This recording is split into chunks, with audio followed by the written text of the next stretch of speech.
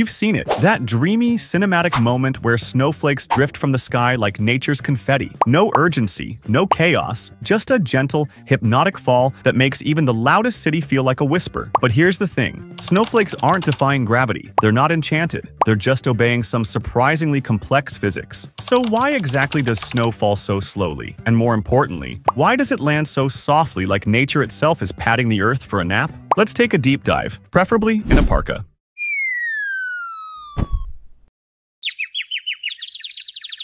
First, what is a snowflake? Really, before we talk about the fall, we have to talk about the flake. A snowflake is a single ice crystal or a cluster of crystals that forms high in the atmosphere. It starts out as a speck, a tiny dust particle or pollen grain. Water vapor condenses around it, freezes, and grows intricate branches as it tumbles through supersaturated air. But here's the wild part. Despite their delicate look, snowflakes are actually made almost entirely of air, like 90 to 95% air. The rest, ice in lacy, fragile arrangements. This makes them incredibly light for their size, and weight matters a lot in falling. Why snow falls so slowly? Snow doesn't fall like rain because it's not built like rain. A raindrop is dense and compact. It plummets. A snowflake? It drifts. Because of its low mass and high surface area, a snowflake experiences massive air resistance. Imagine a parachute the size of a coin. That's a snowflake. It flutters, flips, rotates. It doesn't drop straight down. Each movement increases drag and slows its fall. Most snowflakes fall at 1 to 4 feet per second. That's like walking pace. Meanwhile, a raindrop can fall at 20 miles per hour or more. Also, temperature and humidity affect flake structure. Big,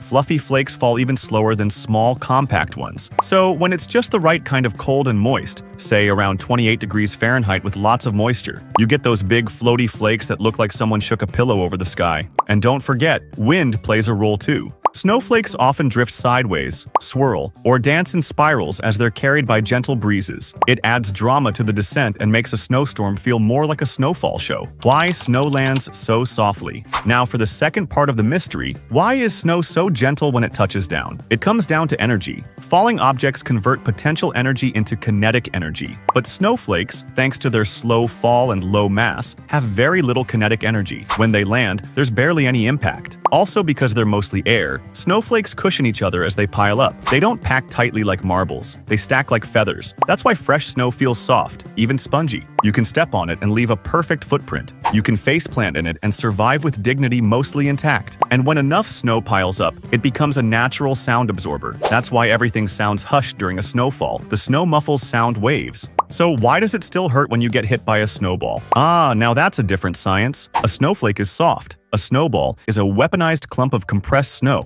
When you pack snow tightly, you eliminate the air gaps and turn it into a cold, icy projectile. That slow, soft landing magic, it disappears. Instead, you've got a slushy baseball flying at your face. And if the snowball partially melts and refreezes, congrats, you just made nature's ninja star. How snowflakes help science. Snow isn't just pretty, it's revealing. The way snow falls tells scientists about atmospheric conditions. Large, fluffy flakes? That means the air is humid and the temperature is near freezing. Small, hard pellets? Colder, drier air. Meteorologists use radar to detect the shape and speed of falling snow to help forecast storms. Even satellites can observe snow cover and infer climate trends. So every snowflake is basically a tiny weather report falling from the clouds. A weird twist. Snow can also fall fast. Not all snow is slow and gentle. Graupel is snow that forms when supercooled water droplets coat a snowflake, turning it into a soft, hail-like pellet. It falls faster, lands harder, and can sting if you're caught in it. Think of it as snowflakes going punk. Then there's sleet and ice pellets, which are partially melted and refrozen snow or rain. These fall quickly and pack a punch. So, if you ever feel like the snow is attacking you, you're not wrong, just being pelted by one of its meaner cousins. Here's a quirky truth. 10 inches of fresh snow might weigh less than 1 inch of sleet. That's because snowflakes trap air like crazy. The fluffier the snow, the more air it contains. Skiers call this powder. It's great for gliding, but terrible for snowballs and snowmen. On the flip side, wet snow, near melting point, is dense, heavy, and perfect for packing. So the next time your driveway is buried, remember, not all snow is created equal. 10 inches of powder is a breeze, 2 inches of wet snow, that's backbreaking. Here's a fun mind bender. It snows on other planets too.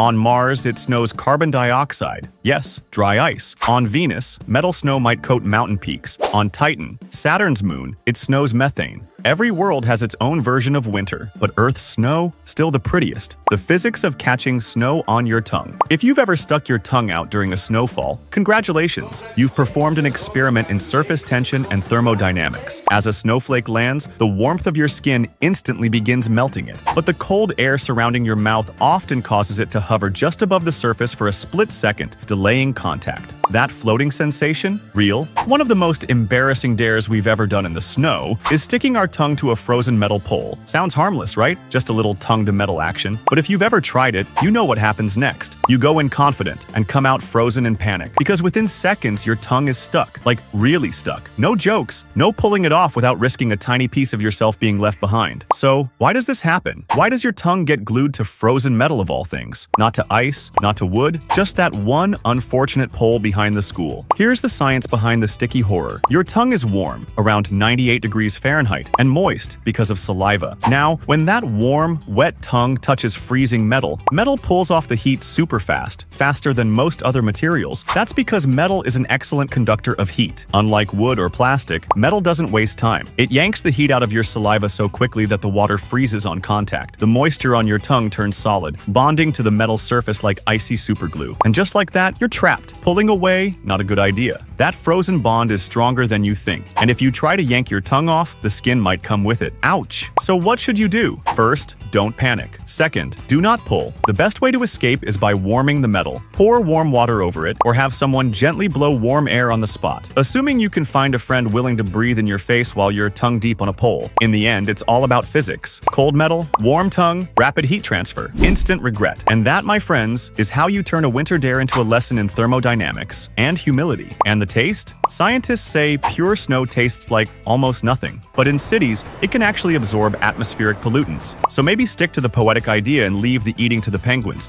or at least after the first few inches. Ever noticed how snow reshapes everything? Flat roofs sag under its weight, tree branches arch and groan, fences vanish, footpaths disappear. The world gets a redesign overnight, and it's all thanks to a billion feather-light flakes acting together. That transformative power has inspired everything from snow forts to igloos to the curves of winter ski lodges. Even architects study snow load patterns to design safer buildings in snowy regions. So snow doesn't just fall, it sculpts. There's also something undeniably emotional about snow. For some, it brings nostalgia. The memory of school snow days, hot cocoa, the quiet joy of untouched white blankets across lawns. For others, it offers a kind of peace, a visual and auditory calm that's hard to find elsewhere. Studies even suggest that the presence of snow can lower stress levels, partly due to how it reduces noise and brightens landscapes. That brightness, by the way, isn't just aesthetic. Snow reflects up to 90% of sunlight, making the world glow in a way few other weather events can achieve. It's like nature's way of pressing pause, a reminder to slow down, breathe,